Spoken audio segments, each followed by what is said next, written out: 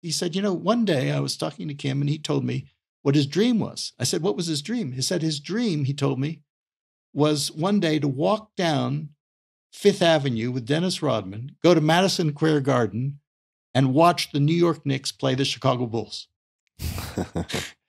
Bingo. It was like, I listened for those little, this is what you do in negotiation. You listen for those little nuggets that give you an insight into the dreams.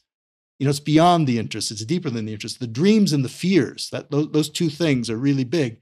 The dreams of the other side. And I got a sense, okay, maybe there is something possible here. My colleagues and I then worked on it. But, the world was shocked a year later when Donald Trump sat down with Kim Jong-un in Singapore, and they actually got along with each other. But I wasn't shocked because I talked to Dennis Rodman. So Dennis Rodman helped me figure out what Kim Jong-un's victory speech was.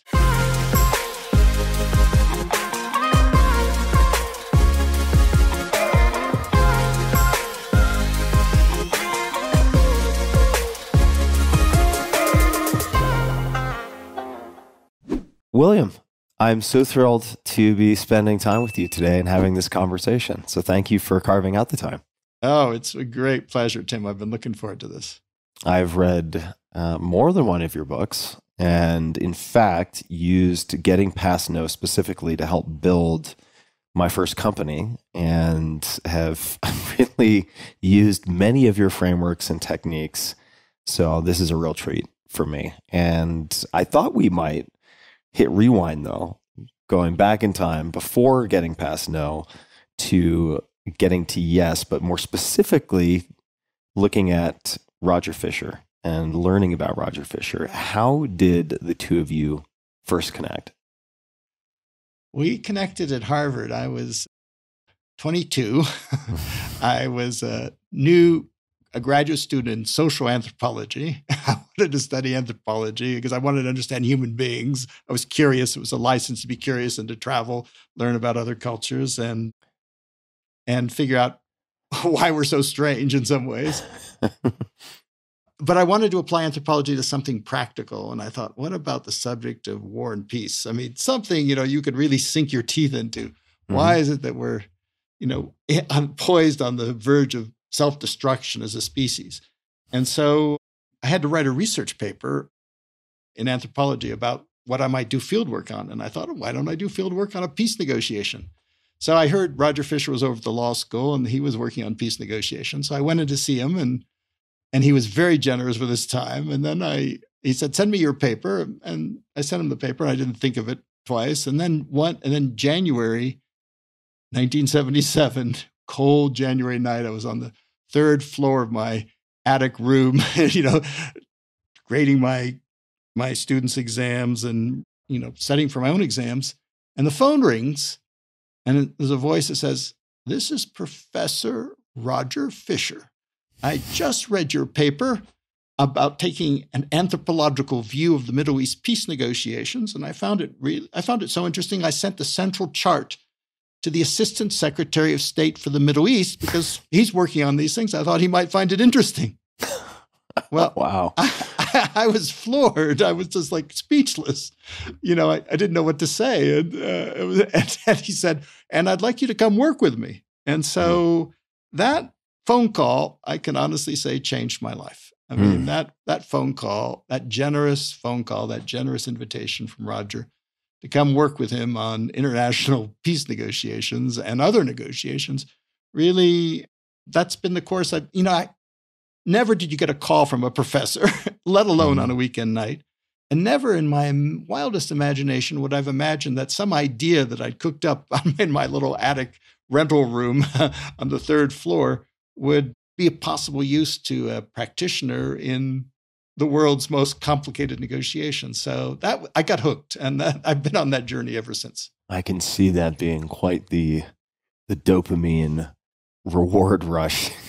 Right. Of not only receiving the call, but having your work sent to the highest levels right on the front lines is really something out of the storybooks. At the time, was Roger teaching the Devising Seminar?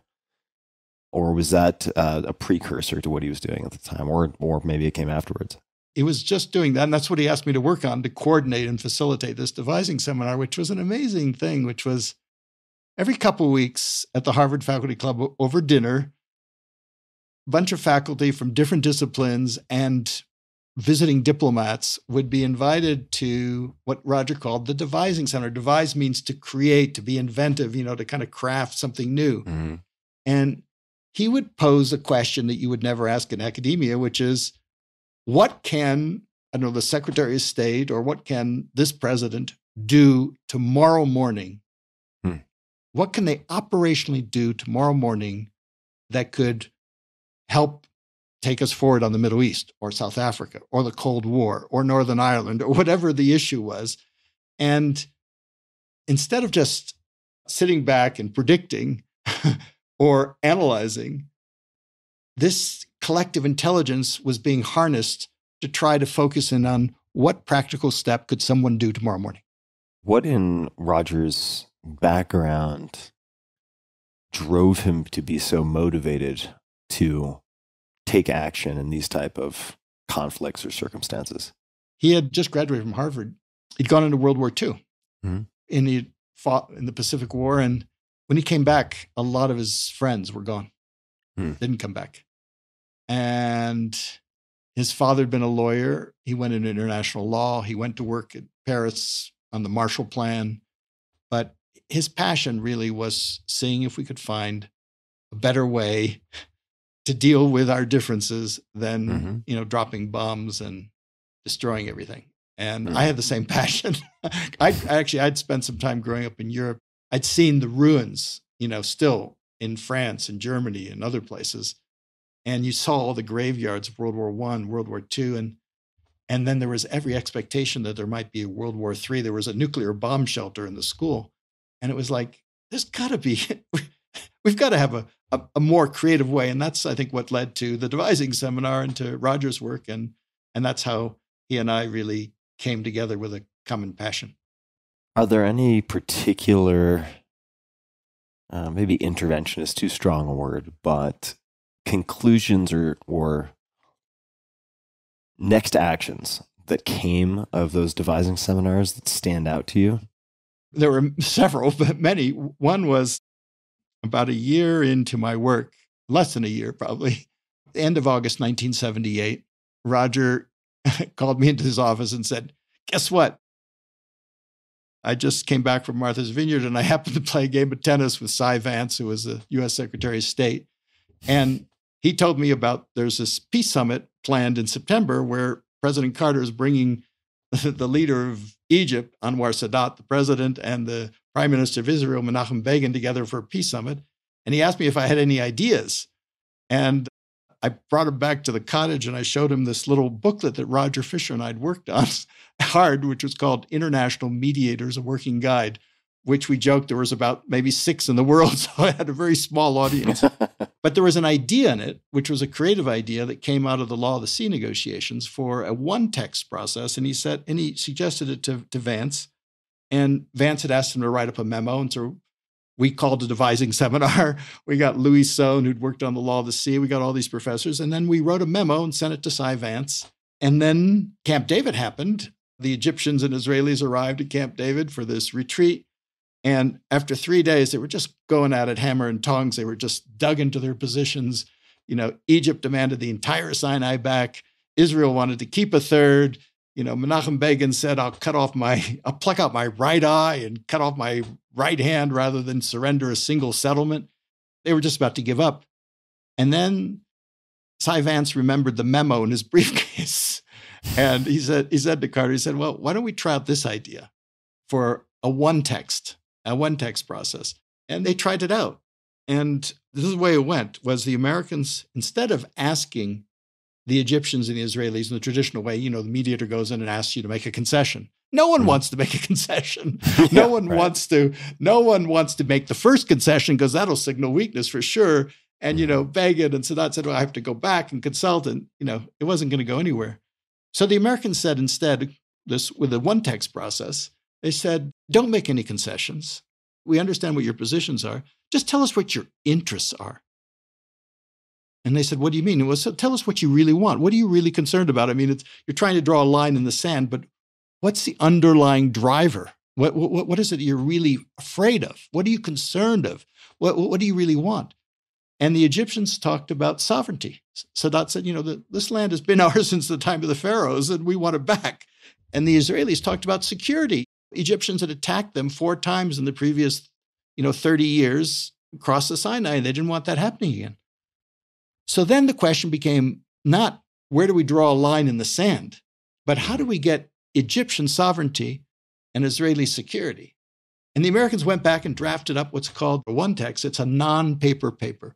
It's very low status. You've got coffee stains on it or whatever it is. But it was an idea to do both, to try and reconcile both interests, to meet the interests of both. And it was based on an idea, actually, the Egyptians had surfaced, which was a demilitarized Sinai, a Sinai where, Egypt gets the entire Sinai back. The flag can fly everywhere, but it's demilitarized, so Israel gets security. So the Americans And in this context, sorry to interrupt, demilitarized means there cannot be presence of military forces?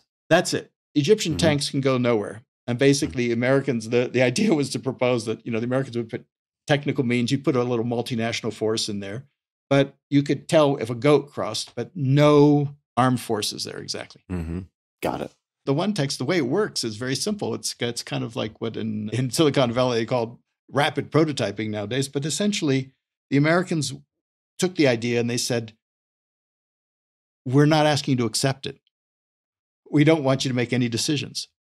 All we want you to do is criticize it. Well, no one likes to make a hard decision, but everybody loves to criticize. So the Egyptians criticized it. The Israelis criticized it. The Americans went back and redrafted the proposal to try to address the concerns. And then they brought it back and did it again. And again, more criticism. The Americans went through that process 23 times. There were 23 drafts over the course of 13 days, even less because there was fewer days. And by the end of it, only at the very end of that process did Carter go to Sadat and Begin, the 2 leaders, and say, this is the best we can do. We can't improve it anymore. We can't make it better for one without making it worse for the other. This is the best we can do. Do you want it or not? And then Sadat and Begin were faced with a very different decision. Instead of having to make multiple painful concessions, they had to make only one decision, and only at the end of the process when they could see exactly what they were going to get in return. And so, Sadat could see he was going to get the entire Sinai back. Begin could see he was going to get an unprecedented peace with Egypt. And they both said yes. And that's what led to the Camp David Peace Treaty, to a treaty that has lasted 40 years, has lasted actually more than that at this point, to 45 years. To this point, has lasted to this day, even in the midst of wars, assassination, coups d'etats. And it was the inventive idea of applying our creativity, not just to the software of computers, but to the way in which we negotiate. That there are better ways to negotiate, more effective. Yeah. And that was a really just powerful example for me. I mean, it's the software of humans in a way. The software of humans. That's what we need. That's really what we need, Tim, right now. You mentioned a few things I want to underscore. The first was the power of looking behind positions for the underlying interests. I suspect we'll come back to this for sure, but identifying the wants, desires, concerns, fears that are behind a request or sort of unrelenting position. And you also mentioned something that I'd love for you, and you didn't say it in these words, but it seemed to imply what I'm about to mention, and that is writing the other side's victory speech, in quotation marks. Like, what are they going to use to explain to others why they agreed to X, right? Whatever that is. Would you mind expanding on that? Doesn't need to be in the Camp David context, could be in another context, but it strikes me that in both cases, I mean, these leaders need to go back and explain to their cabinets, to their populace, why they did X. And that type of consideration of external judgment, I would imagine, accounts for a lot of failures at the negotiating table. So if you could speak to any or all of that, I would love to hear. Yeah, the victory speech is one of my favorite exercises because you're looking at an impossible situation. It could be with your boss, it could be with your roommate, or it could be an international conflict. But you're looking at something seemingly impossible. It's kind of like, I like to climb mountains. You're at the bottom of the mountain. You look at the top of the mountain, and it seems impossible to get there. You can't get from here to there in your mind, but you might be able, if you use your imagination, put yourself on top of the mountain, get from there to here, and then you can figure out your way back. In other words, you can work backwards. And that's what is behind the victory speech, which is when you're facing a difficult conflict, start by writing out the other side's victory speech. Imagine you're asking your boss for something, or it might be a situation. And you write out, what is it you imagine, just as a thought experiment? Imagine your boss says yes to you. They accept what you want them to do. They say, yeah. Now imagine your boss then has to go and justify that to someone else whom he cares about, maybe his board of directors, maybe his peers or her peers. Mm-hmm. Write out the victory speech. Just write out maybe 3 talking points. Like, how could they present to the people that they care about why they said yes to your proposal? It's got to be a victory for them. It can be a victory for you, obviously, because they're doing what you want them to do. But think about it. And think about the hardest questions that they're going to get, the criticisms that they're going to receive, and then think about what are the best answers they can give. Go through that exercise and then see your job as a negotiator as helping them deliver that victory speech. And I can tell you about how I've used it, but that's the essence of it, is to work backwards, think about what victory would look like, and then work forwards. I would love to hear how you've used it in any context. Well, one context, back in 2017, Donald Trump had become president. Kim Jong-un of North Korea was testing nuclear missiles, ballistic nuclear missiles aimed at the United States, testing nuclear weapons. I mean, Obama had warned Trump that this was the most dangerous situation he was leaving on his watch. And Trump was saying this won't happen. And experts were worrying this could be, a nuclear war, a nuclear crisis, that some people were saying was a 50% odds of war. And so I sat down with my colleagues and I thought, okay, let's sit down. I don't know that much about North Korea, a little bit, but let's see if we can write out Donald Trump's victory speech. And more importantly, Kim Jong-un's victory speech, in which they decide not to go to war, but to actually meet instead and try and work out an agreement. And for Trump, he was kind of more of an open book, because you could, knew a lot about him. He would have to say, like his 3 talking points might be, this was the best deal ever. Obama couldn't do this, Clinton couldn't do this, Bush couldn't do this, but I could do this. I made the biggest deal that really spared the world from nuclear war. It's the biggest deal ever. That was point number 1. Point number 2 would be, I kept America safe. And point number 3 is, and I didn't spend a penny, because that was important for him. But Kim Jong-un, we didn't know. There was nothing known about him, a black book. He was new and so on. And the only person I could find out who knew anything about Kim Jong-un, I went on the web, was a retired American basketball player by the name of Dennis Rodman. So in order to write Kim Jong-un's victory speech, I tried to figure it out on the web, what he would care about, safety and respect and economics. But to really understand him, I had to try and track down Dennis Rodman. And that is the key, is to really go to the ends of the world, whoever you need to talk to, figure out what drives the person you're trying to influence. And so what happened? And did you get a hold of Dennis? Well, did you guys have a powwow? What happened? We did. It took a while. I tried. You tried the proverbial 6 degrees of separation. This person, that person. I know someone who knew the coach of the Lakers, who'd been the coach, whatever. But that didn't work out. And then I tried a different way, and I finally got a hold of someone who was a friend of Dennis Rodman's. And I talked to him and explained, look, the world's in danger here, and I need to talk to Dennis. He's the only one who seems to know Kim Jong-un. He's the only American. And he said, well, Dennis comes to visit me sometimes. I'll arrange for us to have pizza sometime. I'll let you know. He's in LA. He comes stay with me. So at the appointed moment, I flew out there for pizza. Dennis wasn't there. The guy said, oh, he goes out partying. Sometimes he forgets or whatever. He said, but you can spend the night. And so I canceled my plans, spent the night. Next morning, I finally, Dennis Rodman's there, And he says, what do you want? Bad day, man, bad day. What do you want to talk to me? And I said, well, because you're the only one who knows Kim Jong-un, and I'd really like to hear what you learned from him about what makes him tick. What are his interests? And he then proceeded to tell me the story of how he'd gotten to know him. He'd gone over for an exhibition basketball game one day, and he was just watching the game, and suddenly Kim Jong-un is sitting right next to him.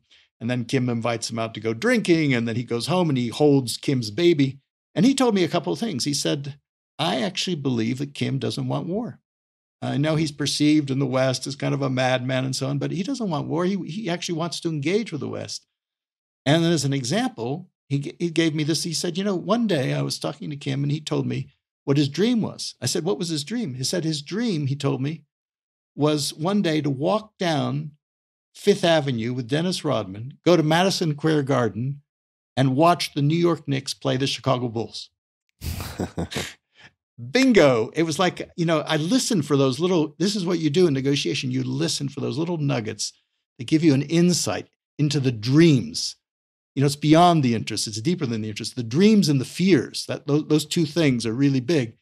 The dreams of the other side. And I got a sense, okay, maybe there is something possible here. My colleagues and I then worked on it. But, the world was shocked a year later when Donald Trump sat down with Kim Jong-un in Singapore, and they actually got along with each other. But I wasn't shocked because I talked to Dennis Rodman. So Dennis Rodman helped me figure out what Kim Jong-un's victory speech was. And what was interesting was after Singapore, those two guys didn't wait. Donald Trump tweeted, the American people are safe now, no worries. He tweeted his victory speech already. And Kim Jong-un also hailed this as a great victory for North Korea, just their meeting. Yeah. And what was key was that even though they didn't reach an agreement, they changed the atmosphere through meeting.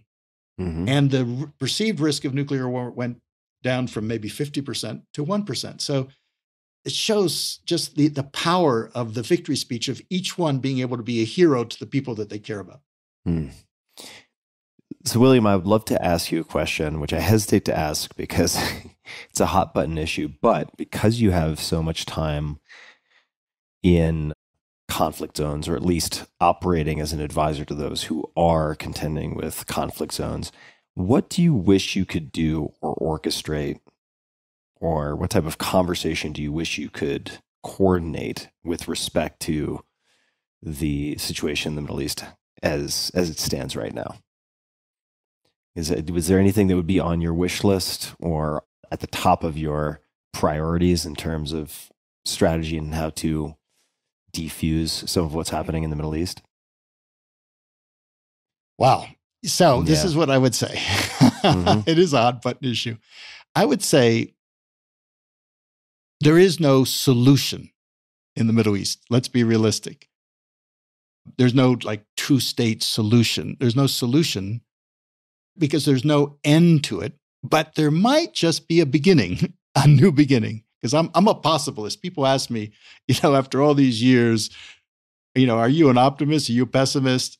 And actually, even though I am an optimist of sorts, I'd like to say I'm a possibilist. I believe in possibility.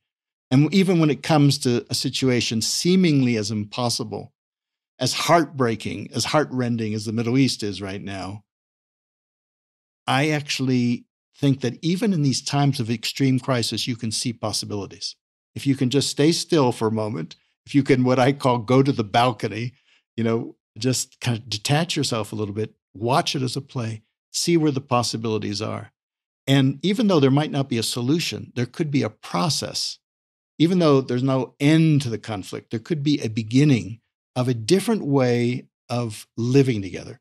Because if you look behind the positions, the things that people fight about, the things that people say they want, for what their deep underlying interests are, what are their deepest concerns, what are their deepest fears, what are their deepest aspirations? If you dive down go down the iceberg to what's underneath the water, then I think the question then becomes reframed as, how can the Israelis and Palestinians, two peoples, live together? How can they live together? It's the ancient Stoic question, right? How can they live together in dignity, security?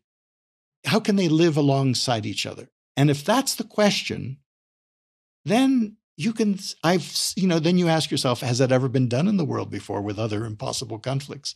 And I can say in the last 45 years, whether it's in South Africa, where blacks and whites, there was a race war, or Northern Ireland, sectarian war between Catholics and Protestants, or Colombia, guerrilla war, and other places too, where it seemed absolutely impossible. I've watched people do that. I've watched people, there was no solution, there's no ending of the conflict, but there's a transformation of the conflict. The conflict is transformed and remarkable results occur. And I think that that's still possible in the Middle East. What were any of the key elements in any of the conflicts that you mentioned that provided the opening for that transformation, that turning point?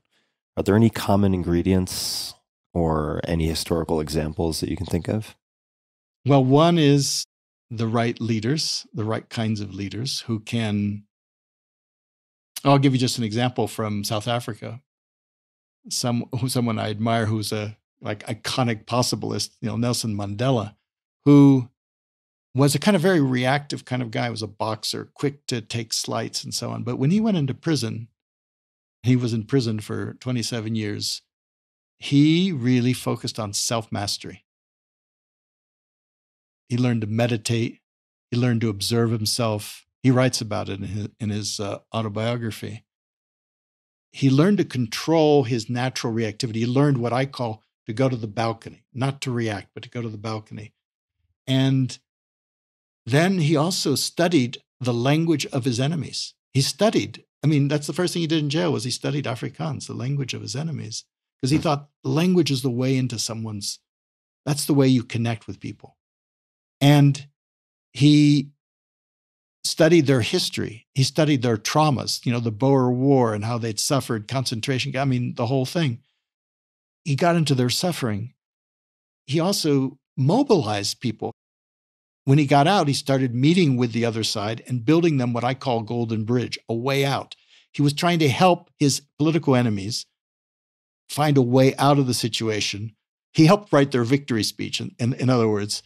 And he helped mobilize the community, which is what I call the third side. So he did these three things, which are go to the balcony, which is detach from the situation, don't react, help build the other side a golden bridge, make it easier for them to make the decisions you want them to make, and then mobilize this resource around of the community, which was the community in South Africa, blacks and whites and all others, and then the worldwide community, to create a container within which even a seemingly impossible conflict could be transformed. So to me, the leaders and the community can work together. Mandela, he once said, it's impossible. People say it's impossible until it's done. I was in South Africa when he was in jail. And it seemed people thought this was going to be 30 years, 40 years. I came back 5 years later. He was the president. It wasn't easy. There was a lot of political violence, but the conflict was transformed. And if they could do it, then I believe it can be done in the Middle East, it could be done. And it's not just a magical leader. It was the whole community engaging in a way that works. I've seen the same thing in Northern Ireland. I've seen the same thing in Colombia. It's our birthright, really. I believe we can all do this. It's hard work. There's no question, but it's possible. Let's take a closer look at going to the balcony, watching something as a play, sort of taking this detached observer role, perhaps, if that's not too much of a strain of a descriptor. This leads me to wonder what you have found or discovered or observed to be effective for de-escalating emotions when things get heated in the midst of a negotiation. Now, that could be you need to go to the balcony, but you need some space. So what do you say? What do you do to create that space? And equally important if the other side maybe does not have your books and does not have either the capacity or the eagerness to go to the balcony. How do you help them go to the balcony or at least de-escalate things so they don't spin out? First of all, I think these are all innate human potentials. This is not, you don't have to read my book. You could read my book, but these are innate human potentials. This is our birthright. The Stoics talk about, it's about self-mastery. It's the idea that negotiation, even though we think of it as trying to get the other side to do what we want them to do, it starts with influencing ourselves. Mm-hmm. You can't possibly influence someone else unless you can influence yourself first. And human beings were reaction machines. When the saying goes, when angry, you will make the best speech you will ever regret. And yeah, that's a good one. That happens more often than not. And send the email, the best email you will regret. That's it. You send the best email you will ever regret. Exactly. That's it. The best text, the best WhatsApp, whatever it is that you will ever regret. And we do that all the time. And we live in a very reactive age where you just instantly, the temptation to hit the send button to just like, whoa, okay. No, there's a save as draft on email for a reason. That's the balcony button. And what's the alternative? I mean, it's very natural for us to react. We act, especially in conflict, where there's a lot of anger, there's fear, whatever it is, you're quick to react. But the ability to pause for a moment, it's that faint gap between the stimulus and the response. The ability to, I like to use the metaphor of imagining that you're negotiating on, the negotiation's taking place on a play. All the characters are there. Part of you your mind goes to a mental and emotional balcony overlooking the stage where you can suddenly keep your eyes on the prize. What is most important to you? And then see the big picture. What can you do? Where's the way through this labyrinth in front of you? That art of going to the balcony, I've found, is key. And, I've had to learn it over and over. I fall off the balcony, you get back on the balcony. Are there rules or conditions you can set to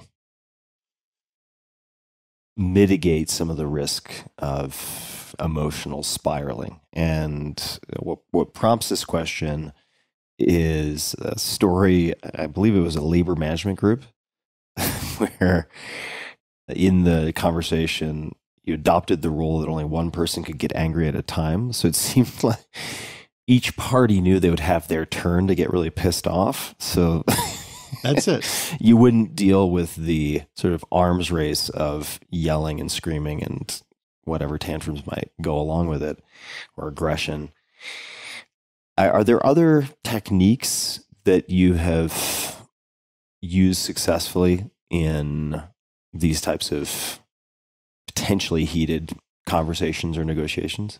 Well, the one you mentioned is a good one because it's kind of a joint rule, right? Another is just to take frequent breaks. Just, sometimes, negotiations, I remember labor management negotiations, there was they go on for hours and hours and hours. And it was kind of almost no one wanted to call a break. It was almost like an exercise in bladder control or something.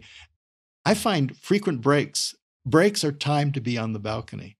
It's that time for that in the corridor conversation that you can have with someone or with your own side. Frequent breaks. And that's just even when you're dealing online, just taking breaks, really helpful. I like to go for walks before any difficult negotiation or in the middle of it. Just go for a walk, clear your head. Some people work out. Anything you can do to change your state so you can kind of bring your best to the negotiation rather than as often we bring our worst. Even a simple one, what I like to do is I learned this in a very high stakes negotiation once when the president of Venezuela was shouting at me for 30 minutes. Hugo Chávez, I don't know if you remember him, but Hugo Chávez was, it was like midnight in front of his whole cabinet. And I'd been sent there to try and mediate between him and his political opposition. And he said, Yuri, so how are things going? And I said, it seems to me, Mr. President, I've been talking to some of your ministers, I've been talking to the opposition, making some progress. Well, progress wasn't the word he wanted to hear. What do you mean progress? Are you a fool? You're not seeing the dirty tricks those the other side is up to? And he leaned into my face. I could kind of almost feel his hot breath, almost his spittle. And he proceeded to shout at me.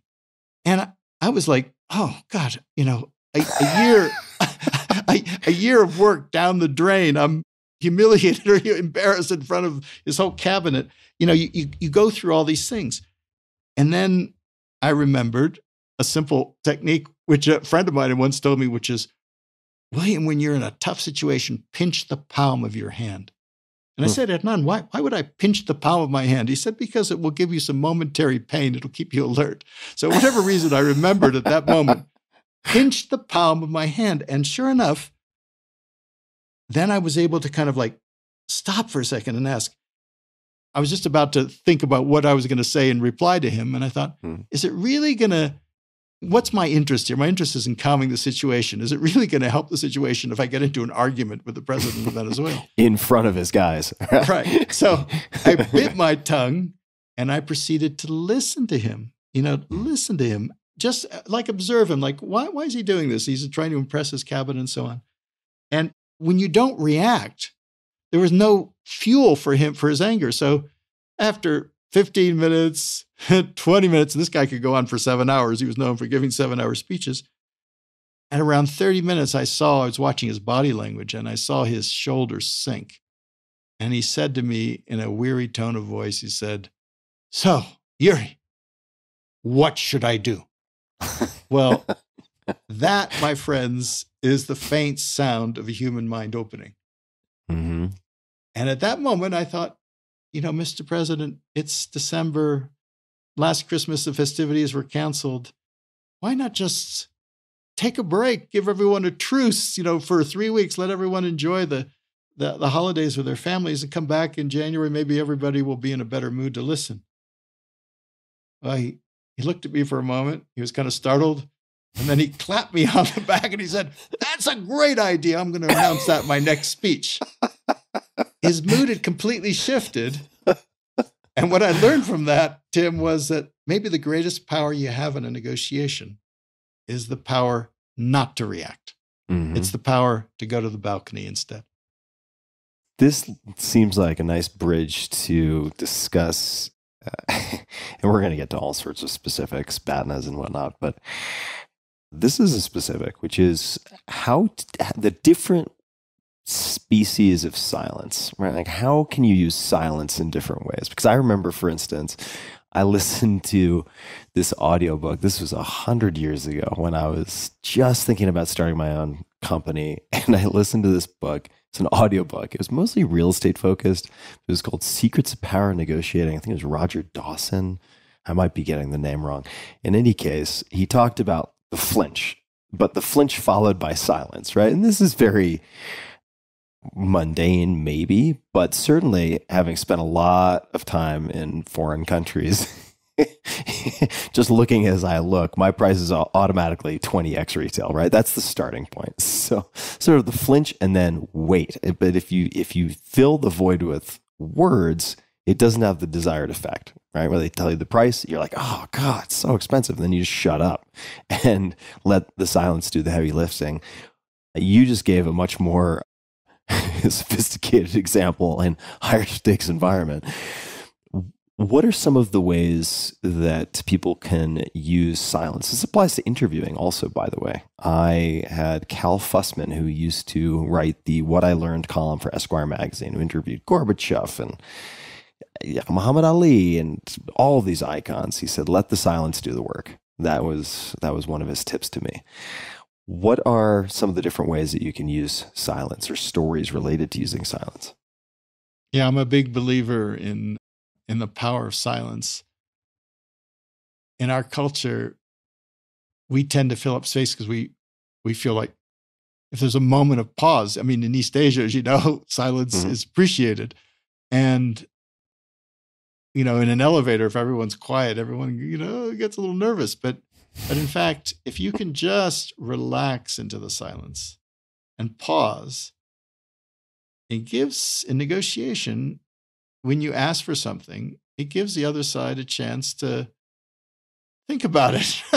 And maybe if you say no, and, or whatever it is, you just you weaken your no if you follow it up. Now just let it hang in the air. Let them work through it, because human minds take a little time to digest it, and let the discomfort, if there's any, work in your favor. There's no reason why you have to say something.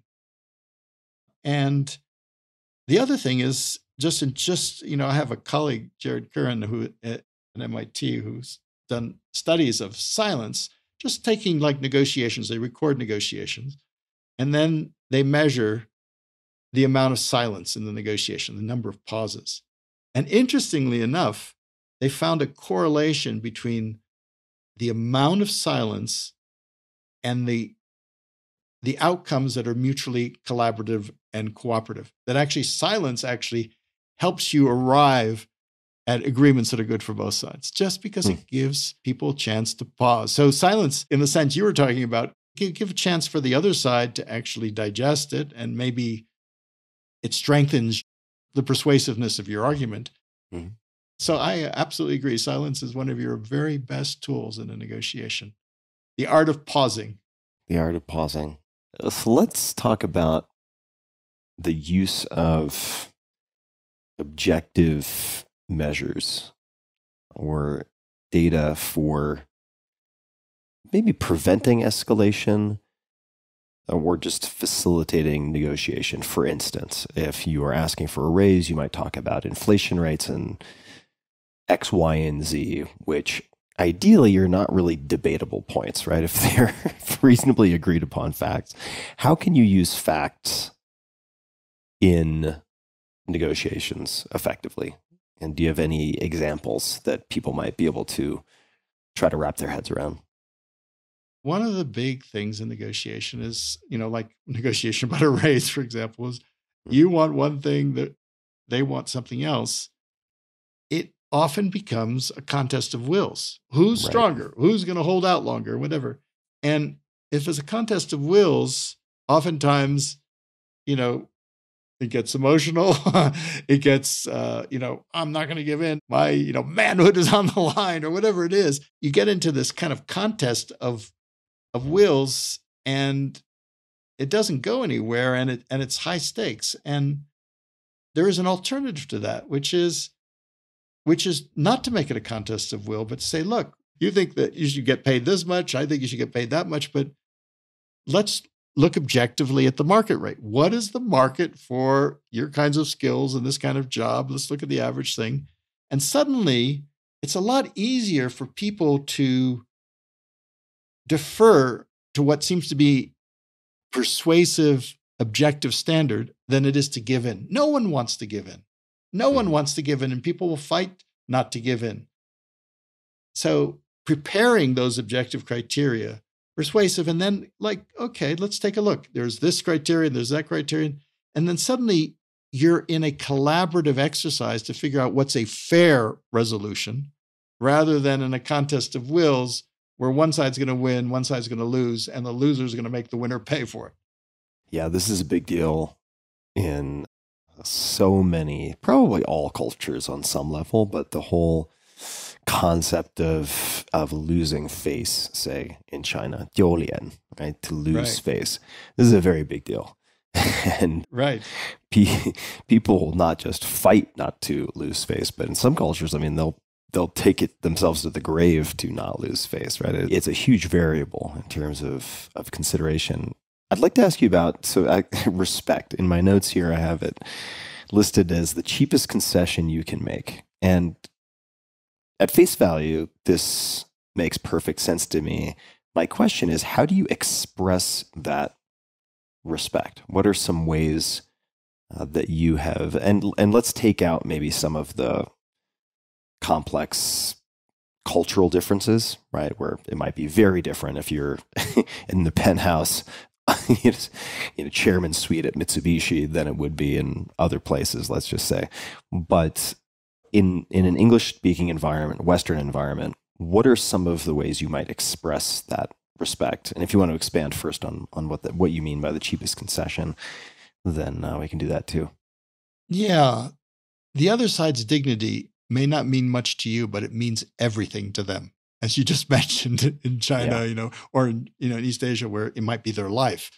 And so if you can give the other side simple, basic human respect. I'm not talking about, a lot of people confuse respect. Oh, they've got to earn my respect. No, I'm talking about the respect that is everyone's birthright by virtue of being a human being.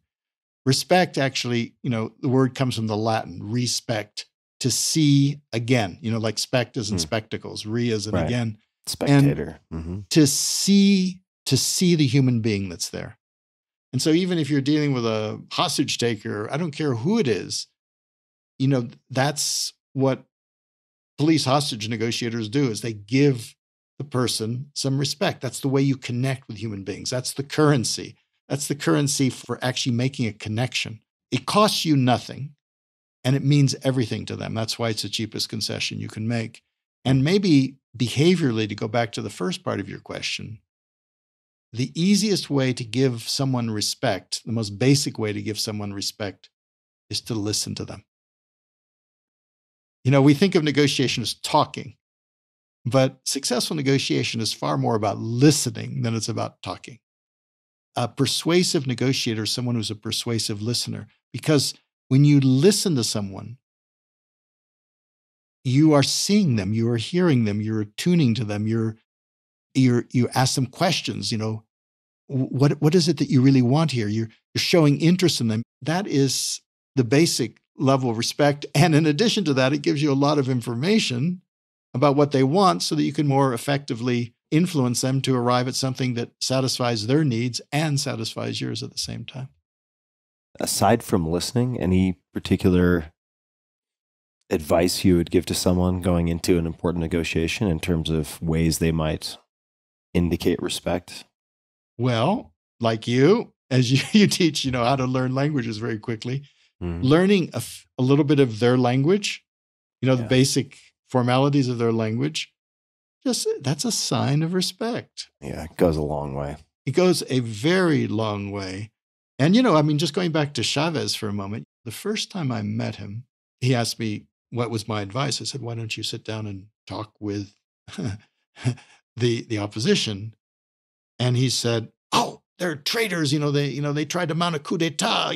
They tried to kill me. I would never talk to them. And so I said to him, I understand. You don't trust them, right? He said, yeah, absolutely. I don't trust them. I said, let me ask you something. Is there anything that they could do tomorrow morning that would be a sign of respect? That would be a sign that maybe they'd change a little bit and maybe they were worth talking to. Anything that they could do. He said, yeah. He said, they own the private TV stations. They could stop calling me a mono on national television.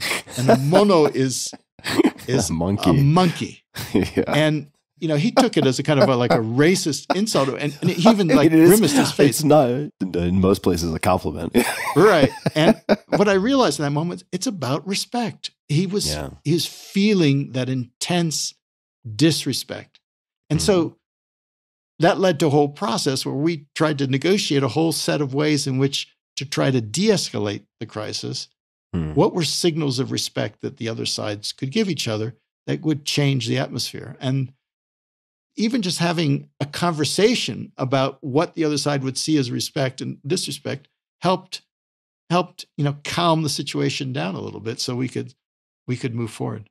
Now, in a situation like that, maybe it's not the best example, but I imagine you're being sent not as an emissary, but a mediator of sorts, facilitator in a lot of situations.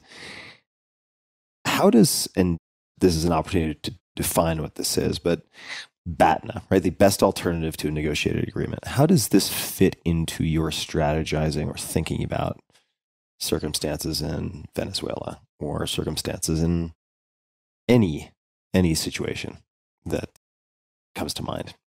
BATNA is an acronym that Roger Fisher and I coined back in Getting to Yes for your best alternative to a negotiated agreement. It's your best course of action if you cannot reach agreement. It's your plan B. It's like you're negotiating a job interview. If you can't get this job interview, you've got another job interview. If you can't sell to this one client, maybe you have another client. And it's your alternative. And it turns out to be extremely important in negotiation, because in negotiation, we often make the mistake of thinking, okay, I want this agreement. And our focus is on the agreement. But it turns out that paradoxically, one of the best ways to prepare for that negotiation is to think through ostensible failure. Ask yourself the question before you go into the negotiation, what am I going to do to satisfy my interests if I am not able to reach agreement with the other side? And sometimes people don't like to go there because they say, well, that's negative thinking. It's actually alternative, positive thinking. It's like, what's your alternative? What's your BATNA? And if you do that, I mean, imagine, go back to the job. Imagine you've got, next week you've got one job interview and it's the only one you got, and you're going to be negotiating about your salary. Imagine how that negotiation is going to go if you have no other alternative. But imagine if you take the intervening time to research, what are you going to do if you don't get that job? Will you continue looking? Are you prepared to move sectors? Are you prepared to make a lateral move? Are you prepared to go back and get some education? Whatever your BATNA is, maybe you get another job offer. Maybe it's not even such a great job offer, but you've got something in your back pocket. You're going to negotiate with more confidence because you know you have an alternative. So actually having a BATNA, in my experience, makes it more likely that you can actually reach an agreement because it gives you that intangible confidence that makes all the difference. Totally. Are there any real world examples that come to mind, or other hypotheticals? I was helping a client who became a very good friend of mine, who was Brazilian, who was in a battle royal with his business partner over control of the company. And this was a rather large company, 150,000 employees to be precise. And they'd been fighting tooth and nail for like 2.5 years. Every board meeting was just a battle.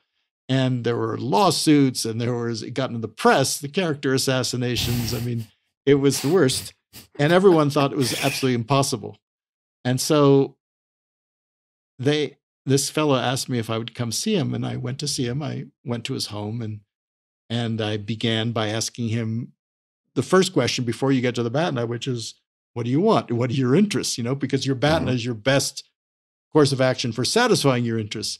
So I said, Abilio, what do you want? And he said, well, I want a whole bunch of stock here, and I want an elimination of the 3-year non-compete clause, and I want the company sports team, and I want the company headquarters. And he had his list, just a really intelligent businessman. Then I said to him, Abilio, I understand that, but tell me, what do you really want? And he looked at me as surprised. He said, what do you mean? I said, no, I mean, you're a man who seems to have everything. What do you really want in life? What's really at stake here for you? And I don't think he'd been asked that question before. It was a chance for him to go to the balcony. And he paused for a while. There's some silence. That's the power of silence. And then finally he said to me, you know what I want? I want liberdade, which in Portuguese means freedom. I want my freedom. And the way he said freedom, just the tonality of it, and that's what you want to do, is listen for the tone. It's not just the words, but what's the tone? I knew I'd kind of struck gold because it was like deep. It was like really deep inside of him. And I had read his little bit of his biography, and he had been kidnapped 20 years earlier and held in a coffin by a group of urban guerrillas for like a week. He thought he was not going to make it. They had little air holes, and they played this loud rock music, and it was only by a miracle that he was freed. But freedom really meant something to him, because that's often the case. We're hostages of these difficult conflicts. And he was hostage of this conflict. And he said, I want freedom. And then I said to him, what does freedom mean to you specifically then? And that's the thing you want to do. Once you get that interest, you want to ask, okay, operationally, specifically, what does it mean? And he said, well, it's freedom to spend time with my family, which is the most meaningful thing in my life. And it's freedom to make the deals I love to make. I love to make deals. And then I asked him the BATNA question. I said, okay, Abilio, imagine that you can't reach agreement with your business rival who's now your bitter enemy. Imagine you can't. we don't reach agreement. Is there anything you can do to advance your interests, which in this case is spend more time with your family and make more deals? And there was an aha for him, because he had assumed that he couldn't advance his interests without settling this first. And he had to fight this. He was a fighter, and he was going to fight this.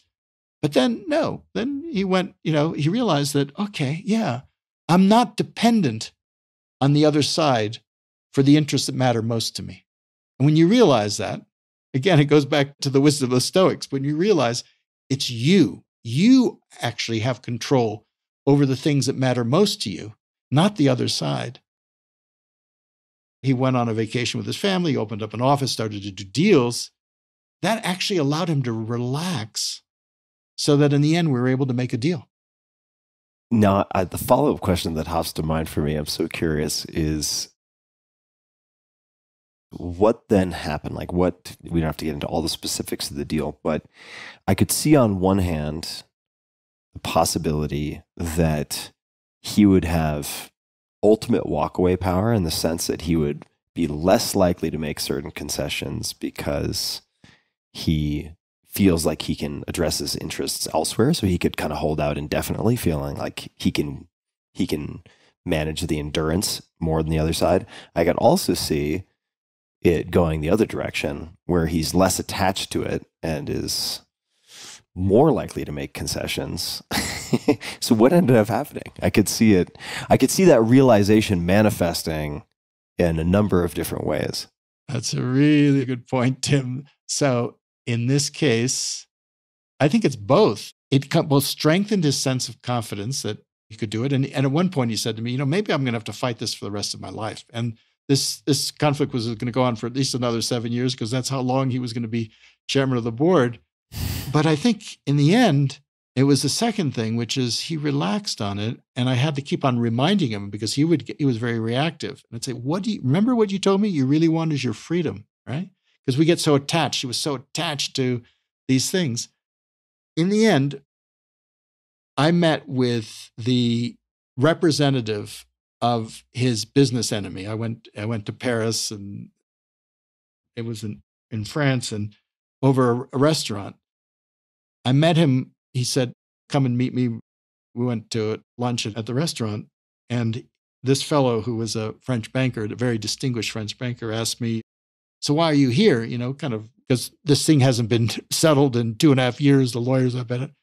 And I said to him, using his language, French, I said, parce que la vie est trop court, because life is too short. And that wasn't what he was expecting. And I said, yeah, because it's to kind of help everyone go to the balcony. I said, life's too short for these conflicts in which everybody loses. I mean, these guys are losing their time. Their families are suffering. The employees are suffering from divided loyalties. Just think of all the losses here, besides all the, all the money going to lawyers and everything. So he said, so what would you do? And I said, well, if we could just agree for both of our friends, I made it wasn't like we were adversaries. It's most like, let's help our friends settle this. You just reframe the situation. Both of our friends want their freedom to go on with their lives, freedom from this dispute. And they both want their dignity. They can't afford to be seen as, losing.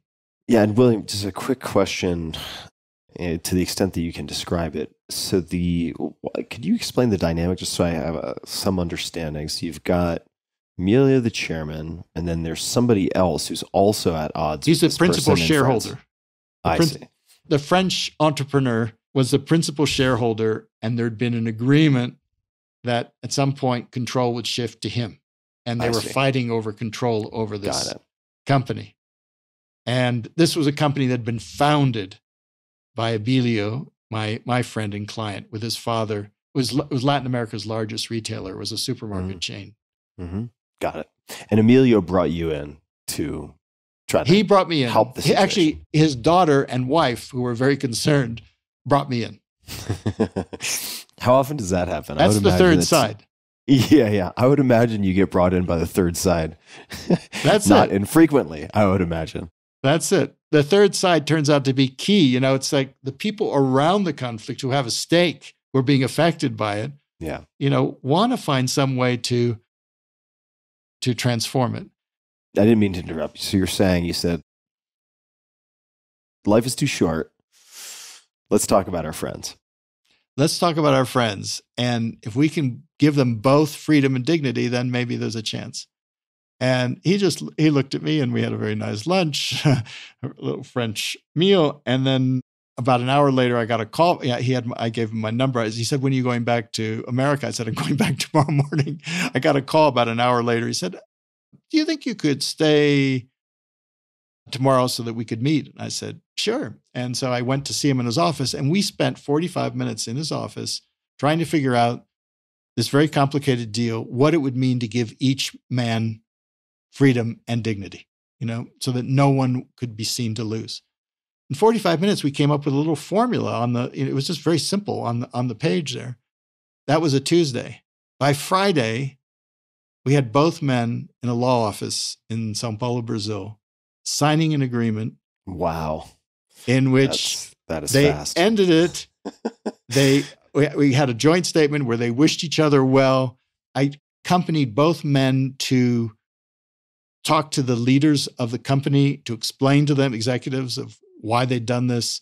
There was a press conference and it was over. And I asked Abilio later, I said, how do you feel? He said, well, I got everything I wanted. He even got, the things he wanted. He said, but the most important thing is I got my life back. Yeah. Lawsuits. Seldom winners all around. And even the other guy was very happy too. Yeah. So that's the amazing thing, is that it seems like it's an impossible situation. Seems like, but by treating it as a win-lose situation, there is no way out. But then looking for those possibilities, there was a way in which both sides could win, could benefit, that, could get their freedom and their dignity. And the community, the third side, actually the families and the company could also benefit. So it was a win-win-win, a win for everybody. What is a trust menu? And how do you construct a trust menu? But what is a trust menu? Trust is one of those things which is so important in negotiation. I mean, you're always looking, I know, on the show for efficiency, like can you do something more efficiently? Well, negotiation, what creates the greatest efficiency in negotiation is trust. Warren Buffett, whom I've had the pleasure of knowing a little bit, he once had a negotiation with a business partner, Charlie Murphy, over the buying ABC, the television network. This is many years ago. And Buffett was going to put up $500 million. Looked like the deal was going through. So Murphy called up, Cap Cities USA, called up Buffett and said, Warren, the deal's going through. What are the terms? This is on the phone. And Buffett said, well, Murph, you probably thought about it more than I have. What do you think the terms should be? And Murphy just set out the terms. Buffett said, fine. End of negotiation. 30 seconds, $500 million negotiation. Now, It turned out that it was a very good deal for both sides. ABC was later sold to Disney. But the trick was, or the secret was, that both men trusted each other such that they knew that it didn't matter who proposed the thing. They knew that it would be fair for both sides. They knew they had that degree of trust. And so they could operate at the speed of trust. Now, that high degree of efficiency, otherwise it might take 6 months or it might never happen. So that's the coin of the realm in negotiation. Question is, what do you do if you don't have trust? And that's where a trust menu comes in. Mm-hmm. Okay. So let's say we're not starting with that level of trust. Yeah. So oftentimes you're dealing with high levels of distrust, right? Yeah. Right. So the question is, how do you get out of distrust? At least establish some working trust. You might not, be the closest of friends or whatever it is, but because it's best to work with people with whom you can, have high trust. But oftentimes that's not the case. Going back to just the example with Chavez, when he told me, for example, that they could stop calling me a monkey on national television, I said, okay, I know you don't want to meet with him, but maybe we can build a trust menu. So the next night, he delegated his right-hand person, who was his Minister of Interior, to meet with me who couldn't afford to be seen to meet with the opposition. So I was just staying in a bed and breakfast, a posada in the middle of Caracas, and there was a garden. And 11 o'clock at night, the minister shows up. I put him on my balcony. And then in the garden, I had some couple of the opposition figures. And my colleague Francisco and I shuttled back and forth all night trying to construct a trust menu. In other words, a prearranged set of signals, steps that each side could take that were small enough. And it's like each side, these are the kinds of things that would send us a signal of respect, that you know you can be trusted. And then one person, like Chávez, picks one thing off that item and says, like, okay, he made a speech the next week, which is something the opposition asked him to do, saying to the people, do not physically assault or harass the media when they're covering rallies, those kinds of things. And he did it. So then they did one thing that he had asked for on his list. And then he did one thing.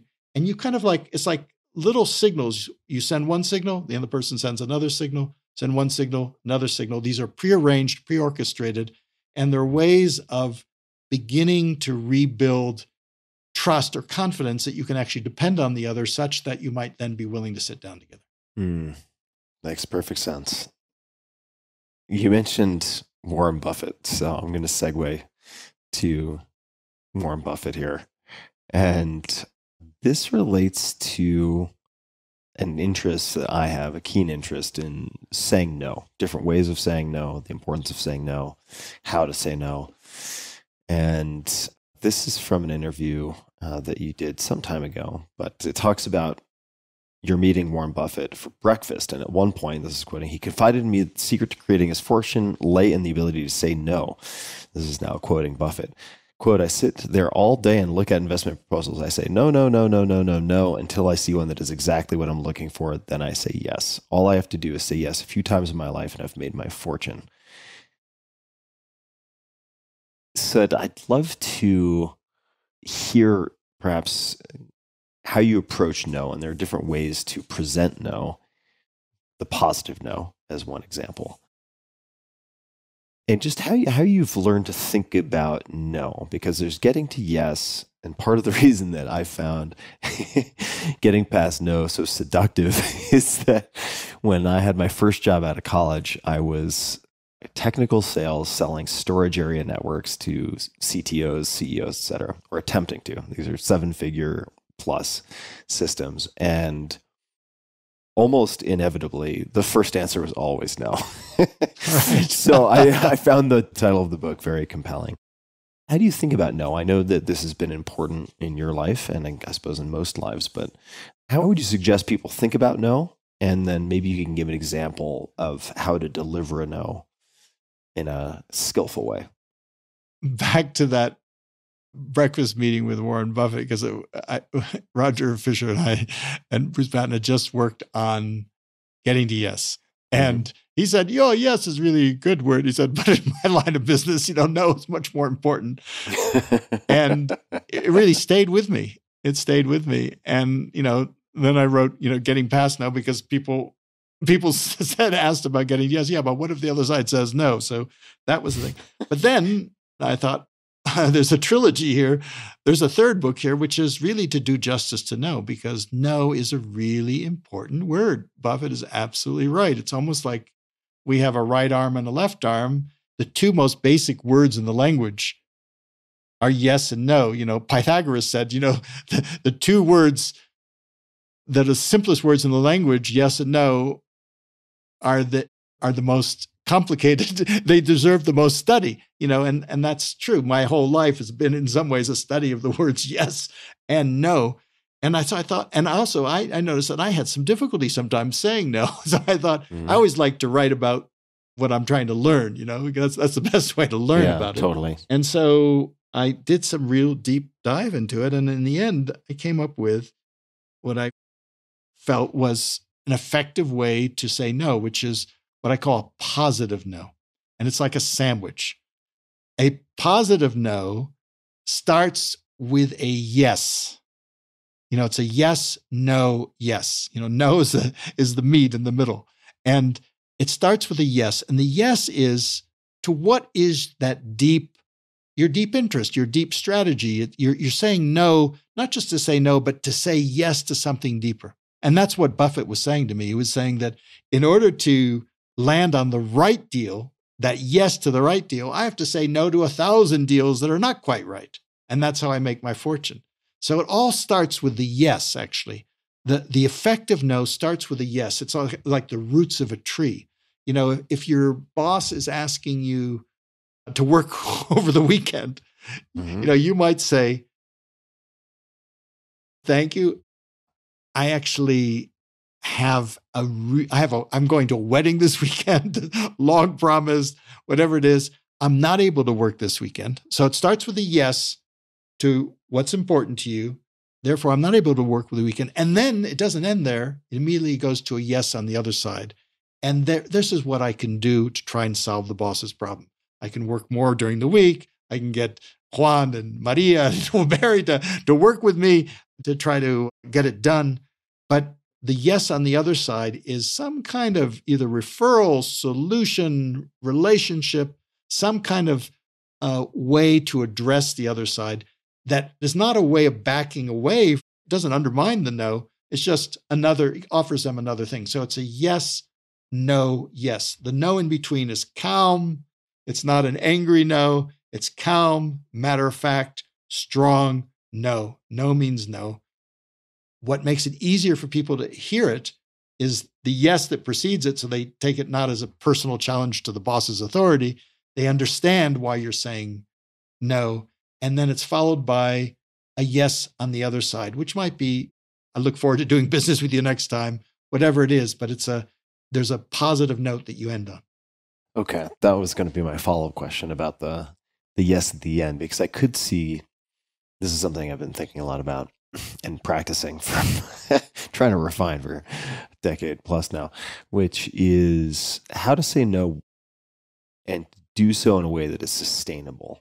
In other words, if you have a lot of incoming, if you have a lot of inbound people asking you to, who knows, could be any number of things, host a charity fundraiser, come speak to XYZ, invest in this and that, help my brother's GoFundMe campaign, because he's trying to help people with ALS, whatever it might be. There could be a million of these coming in. And I could imagine if your closing yes is sort of a contingency commitment, that those things would really snowball.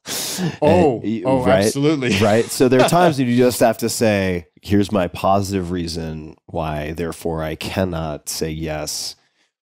What are some ways that you like to close on a positive note? Is there any language that you have found just to be ready from the quiver, go-to language for yourself or for others? I mean, one is you want to make sure that the no is not taken personally, because oftentimes people don't like to hear the word no. Oh, very often. And that makes it hard to deliver for us.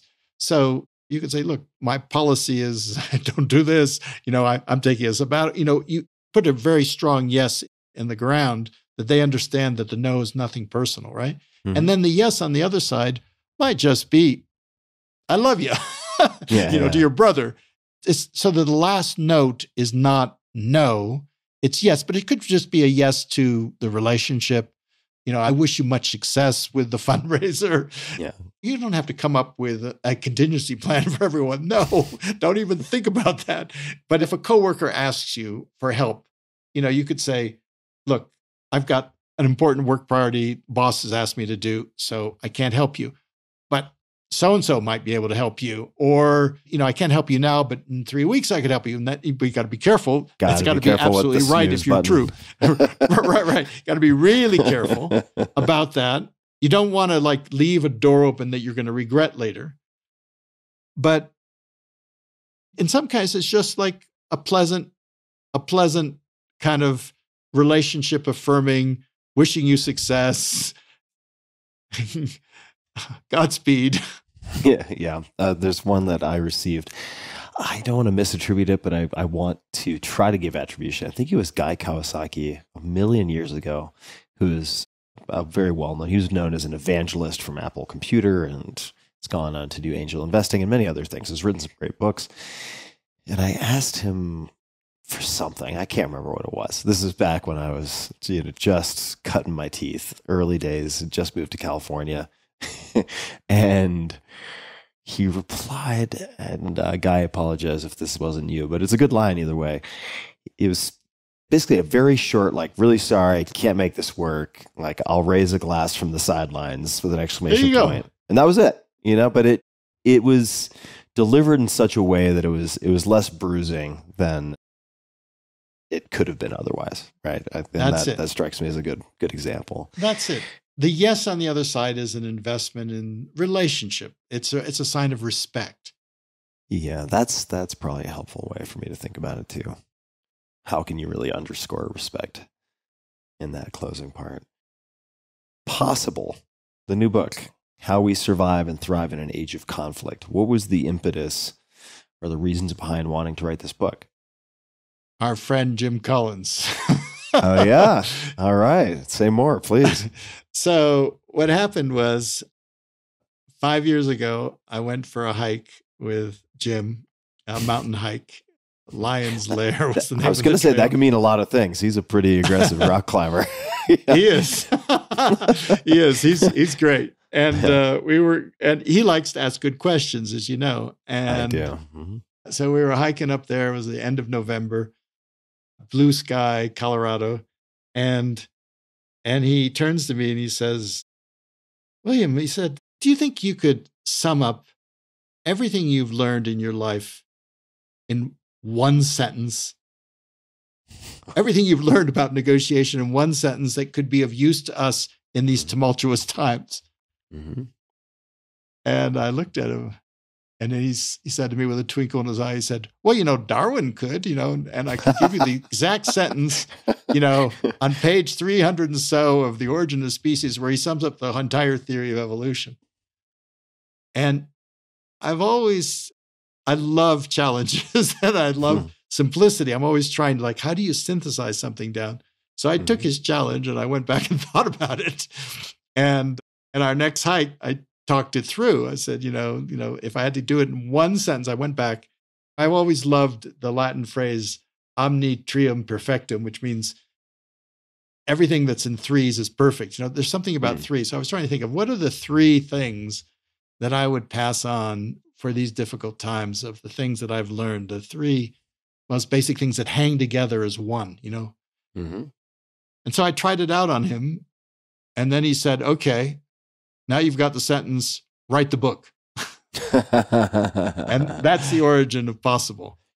Well, I can't let that go as a cliffhanger. What was the sentence? What did you start with? So the sentence was, when you're taking these impossible conflicts that we're facing now, the world's getting so disrupted, whether you mentioned the Middle East, Ukraine, or the US polarization, whatever it is in business, there's so many conflicts going on. It's seems to be polarizing, paralyzing us, poisoning us.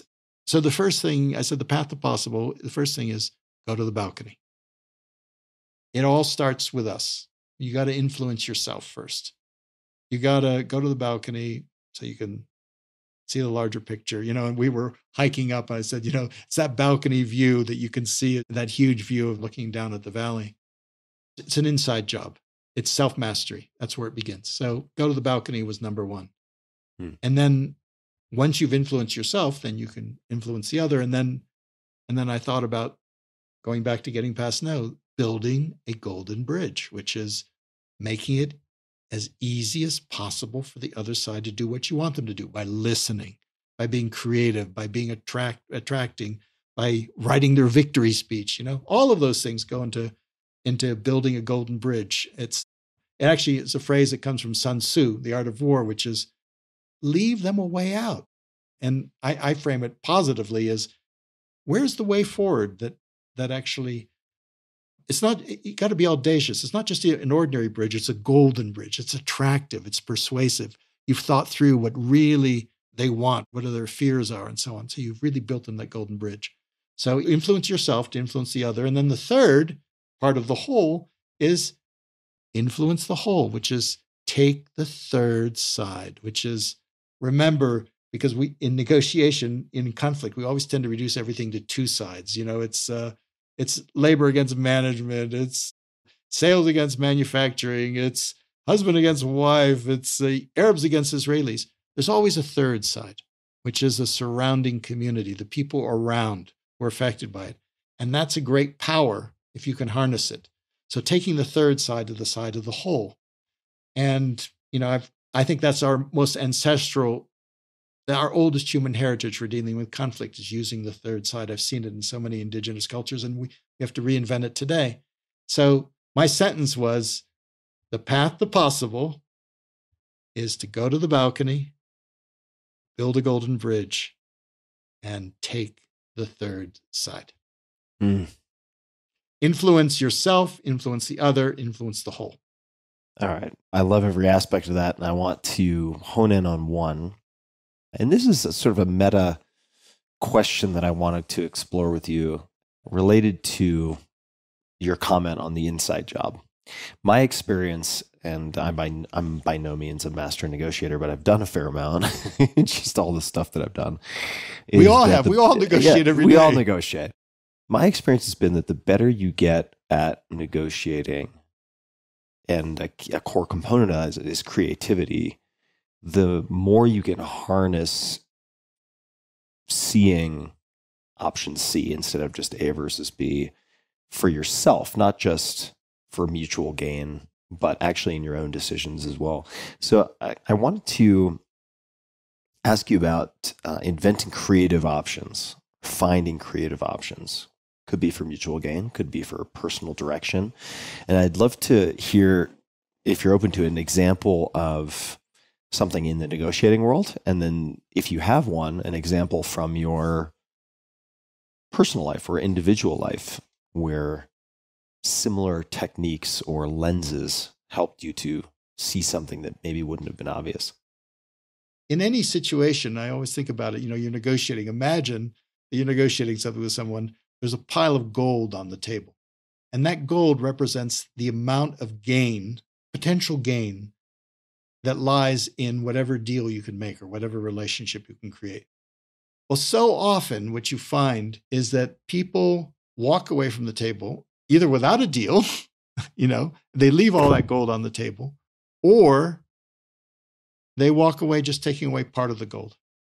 So the question is, how do you get all the gold? And the answer is by using our creativity, tapping into our innate potential for creativity. There's a part of our brain that judges and evaluates that, we've all been in meetings where you get these killer phrases like, you raise an idea and they say, oh, we've done that before, or we've never done that before, or that won't work, or that's the craziest idea, whatever it is. Yeah, after that, no more creative ideas come out of that meeting. So right. Our ability to invent means separating the cognitive process from evaluating, which is really important, from the cognitive process of inventing, of creating. And, that's the whole essence of brainstorming, which is you have one golden rule, which is no criticism is allowed. So you try to come up with as many ideas as possible. And then after you get all the ideas out, then you can start to criticize and develop and improve them. But if you try to do both at the same time, you find you don't get very far. So you can do that. Like, for example, if I go back, you said, an example from the negotiation world. If I go back to my friend Abilio and that particular conflict, it was freedom and dignity. For dignity, we had to figure out a way in which no one could really tell who won. Because, for example, 3-year non-compete, they were tangling around, is it going to be 2 years, half a year, whatever it is, how much it would be for each thing.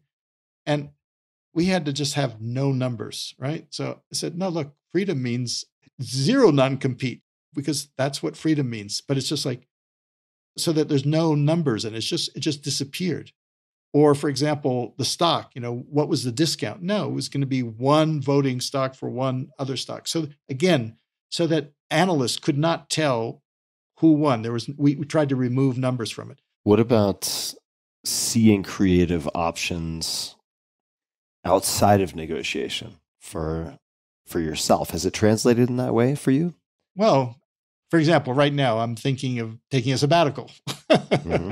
And think, okay, what would I do on a sabbatical? Be creative. Like, should I learn something new? Should I learn a new language? Should I go off on a hike, a pilgrimage, walking somewhere? I take out a piece of paper and I try to write down things, but even better, what I love to do for creativity is I go for walks or hikes, because in nature, somehow, when you see beauty and particularly you get these vistas, I find it enhances creativity. And then I ask friends, what would you do? Just investigate it. The essential thing of creativity is come up with a lot of possibilities and then start to winnow it down.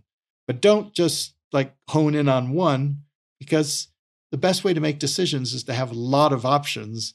And then you can start to introduce criteria to try and figure out which one will satisfy you the best.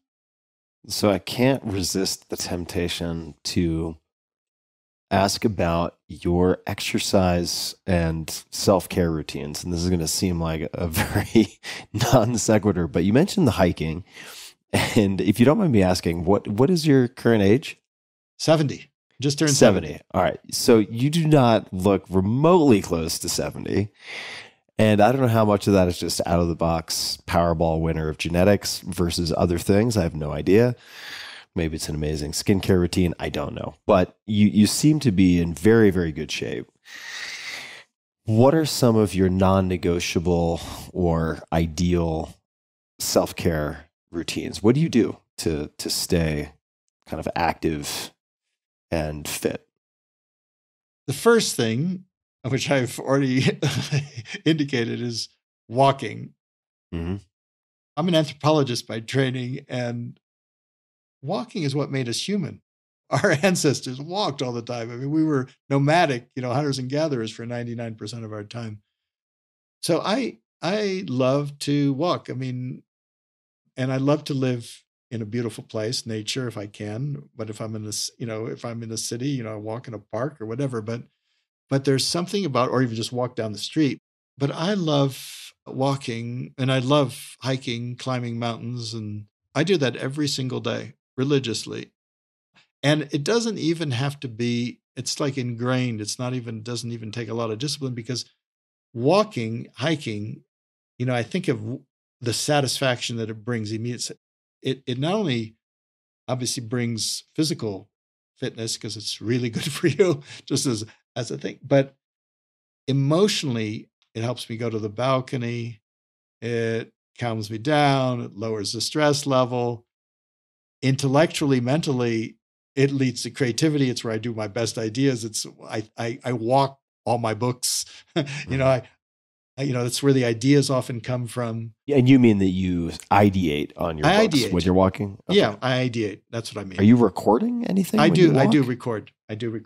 I used to have little Post-its. I used to write on those things. Yeah, that sounds more labor intensive. Now I just record. Yeah, I just record because things come. It's like, it's quite amazing. Just creativity is like, you listen, you tune in, you're relaxed, beauty inspires.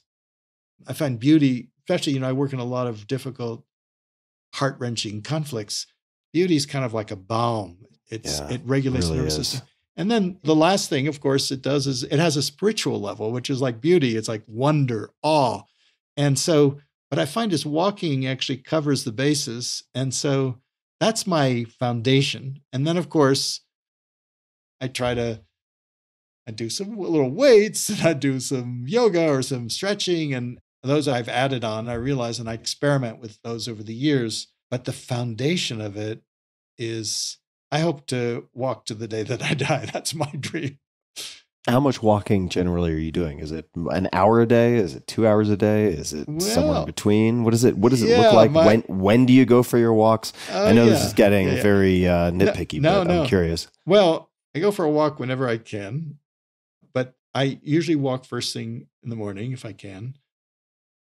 I like to go for a hike. I have my favorite hikes, especially ones that kind of get me out alone and where people aren't around. There's a walk where I always find my favorite hike of like a canyon, a stream, or just something that's like a little Zen rock garden effect.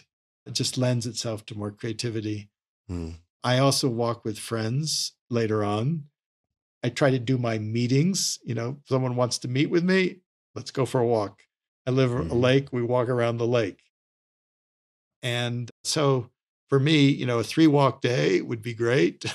So I walk between, I would say, an hour and a half and maybe could be sometimes as much as 3 hours a day or whatever it is, or it could be even longer. Speaking of the Middle East, I had a crazy idea 20 years ago of who walks while they fight. So I had an idea of like creating a walking trail through the Middle East. And it's 20 years and it's been a lifelong hobby passion, but it's called the Abraham Path. And it's a long distance path where we've developed maybe at this point, about 1,500 miles of trails and to walk because I said, this is, 100-year project, but it's just to get people walking because when you walk, you talk differently. You can work out conflicts while you walk because, what's interesting, you're walking, you're side by side facing a common direction. And that's the direction you want to go in negotiation, side by side, trying to solve a problem. You've got a horizon there. Yeah, as opposed to this like pugilistic sitting across a table facing each other like two predators. It's a different vibe. There's a reason why in negotiation, especially international negotiations, they talk about walks in the woods, Oftentimes that's where breakthroughs come, is when the negotiators go for a walk in the woods.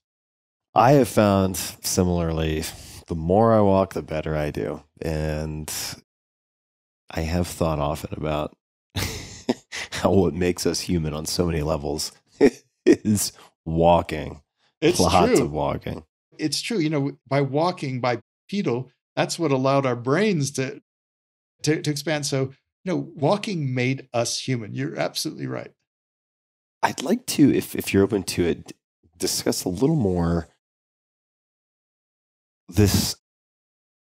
what seems to be a core competency in negotiation, but in life in general. I mean, life is kind of a whole string of different negotiations, whether it's with yourself or with other people. And that is uncovering underlying interests, because this, like, what people ask for versus what they actually want/need. As the older I get, the more continually amazed I am at how different those two sets can be. Right? Like the cover story of what people say they want versus what will actually make them happy. And sometimes they don't know. It takes some detective work to really uncover it. Could you give another example of uncovering interests? Because I remember, for instance, and I'm really pulling this from a faulty memory, but this example, I don't know if it was in one of your books or maybe somebody told me about it, but there was a real estate developer who wanted to buy this land to develop a shopping center, something like that. And there was this farmer or someone who owned the property, and he didn't want to sell, and it went on and on and on and seemed to be intractable. And it came down to, ultimately, he was afraid to be forgotten. And they were like, what if we put a statue up right in the center of the shopping center that basically would last forever and sort of assure your legacy? And he was like, great. And then they did the deal, right? But they were stuck in all the surface level stuff for a long time prior to that. Are there any stories that come to mind about uncovering interests, not just positions? I can't tell you how many stories I've heard like that, like where it just turns out to be something simple. I go back to an example from years ago. I was invited in as a mediator between a separatist group in Indonesia that had been fighting for 25 years for their independence from Indonesia. Thousands of people dead. And I was meeting the head of the guerrilla group and the leaders and so on in Geneva. And we were about to meet with the foreign minister of Indonesia the next day, but I began by asking them, so I understand your position, it's independence, but if I may, why do you want independence? What's your interest? And there was this long silence. Like, I struggled with it. What do you mean? Independence. It's like, it's self-evident. We want independence. I said, but why do you want independence? And they struggled with it for a long time.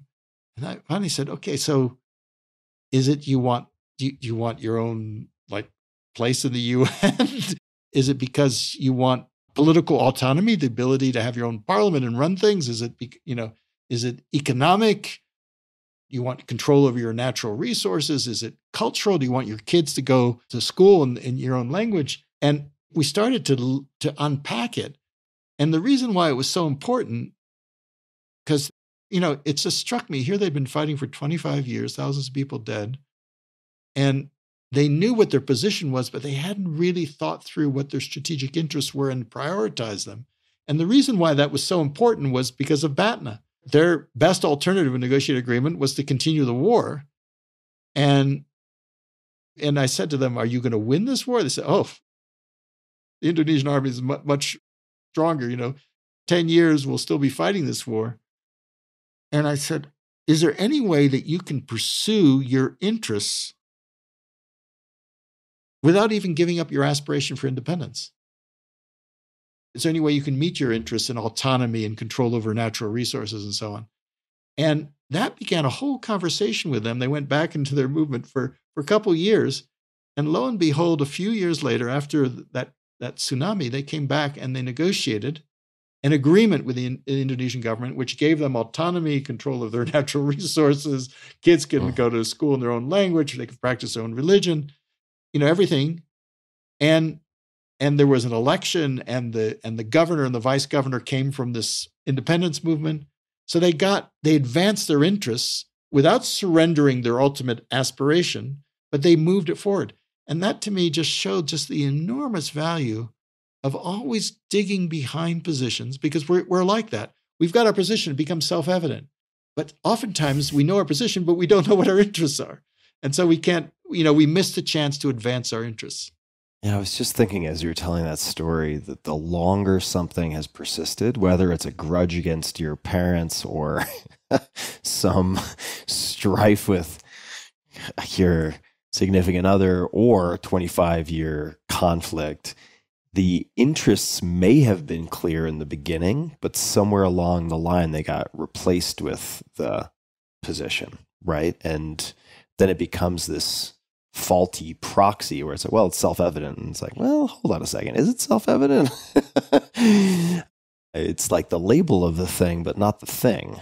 Or I can see how the longer something has lasted, the more likely perhaps it is that the interests have been lost along the way, even if they were extremely clear at some point. In Getting Yes, we told the story about these two sisters quarreling about an orange, and they quarrel about the orange, and finally they cut the orange in half, and one sister takes her half and peels it and uses the half a peel for baking a cake, and the other sister takes her half, peels it, and eats the half of the fruit. And they end up with half a peel for one and a half a fruit for the other, because their position was the orange. But if they'd looked behind to what their interests were, which were in cooking and eating, they could have ended up with a whole peel for one and a whole fruit for the other. That is great. I need to go back and read Getting to Yes. I mean, I bought that as soon as I could. As soon as I could buy it, I got it. And then Getting Past No followed up, and then Possible will be the next edition. What do you hope that Possible does, or what would success constitute for you with this book? Comes out a year later. How do you know if it's been a successful book or not? Here's my dream. Mm-hmm. My dream is, if I was a Martian anthropologist right now looking at humanity, and I look and say, wow, we live in this time of paradox because we have so much abundance, so much potential, so much opportunity to make the world better. We've got the technology, we've got AI, we've got all this stuff. At the same time, what's in our way, there's no limit to what we could do. There's no opportunity we can't realize. There's no problem we can't solve if only we can learn to work together. And what's in the way are these conflicts that seem impossible, that seem polarizing and paralyzing. And the reason I wrote Possible was to indicate from my own experience of spending 45 years wandering around the world as a negotiator and an anthropologist, kind of trying to understand these things, seeing where people took impossible situations and found possibilities. We're all possibilists. I mean, anyone listening to this podcast, you're a possibilist. You believe in human potential. My hope, my dream is that there's a worldwide league of possibilists who are tackling the world's toughest problems. And that could be your personal issues. It could be issues with yourself, issues with your partner. It could be professional work-life issues. It could be in the community, or it can be in the larger world, the political world. But harnessing our full human potential for what you have here in this podcast, which is our full human potential for curiosity, our full human potential for creativity, and our full human potential for collaboration to transform these conflicts. Because if we can transform these conflicts, we can transform our lives, we can transform our world. That's my dream. Amen. Well, that's very well said, very well put, and a worthwhile dream to have, I think. William, this has been an incredible conversation. I've been looking forward to it for some time, and people can find the book wherever they find their books. Possible: How We Survive and Thrive in an Age of Conflict. I have found your book so incredibly useful in the past, so incredibly practical. So I really do hope people check it out, and furthermore, take the last thing that you just said very seriously, because as you said, a lot of this is an inside job, working from the inside out. And it's highly compatible with a lot of the things, completely compatible with much of what has been, I would say, well received on this podcast in the past: Stoic philosophy, etc. And I think your craft and your genius is a living example of, in some senses, separating what you can influence from those things you can't, and then being very creative. And I would say, as a sort of a precursor, believer in the possible, in crafting, potential solutions, not just ways out, but ways forward. And really appreciate all the time today. People can find you on Twitter. I guess the cool kids call it X now these days, at William Ury GTY, as in getting to yes. Is there anything else that you would like to say? Any requests of my audience? Anything else that you would like to add before we wind to a close? Well, first of all, it's been a huge pleasure to speak with you, Tim. And I'm a big Likewise. fan of your podcast and of I believe, this possibilist mindset. And my humble request to your listeners is, take this possibilist mindset, this belief that I think infuses this podcast, of this belief in human potential and being curious and being creative and being collaborative, and apply it to your own difficult conflicts. And you'll see that if you can go to the balcony, you can do that inside job, that self-mastery, that Stoic philosophy. And if you can then build the other side a golden bridge, something that works for both sides. And if you can take the third side, engage the larger community for the benefit of the community, if we can do those three things, balcony, bridge, third side, those are our human, I believe, innate superpowers. If we can awaken them, then I think we can kind of create the world that we want for ourselves and the people that we love. William, thank you so much. This has been a fantastic conversation. I've taken all sorts of notes. It was a real pleasure to research for this, because it just triple reinvigorated my interest in everything that you have written about and all of the many adventures that you have had. I really appreciate the time and for sharing your life and techniques and perspectives on the show. So thank you for that. And for everybody listening, we will link to everything in the show notes as per usual at tim.blog/podcast, to everything mentioned. You can find Possible: How We Survive and Thrive in an Age of Conflict anywhere you find your fine books. And until next time, be just a bit kinder than is necessary, not only to other people, but also to yourself. Thanks for tuning in.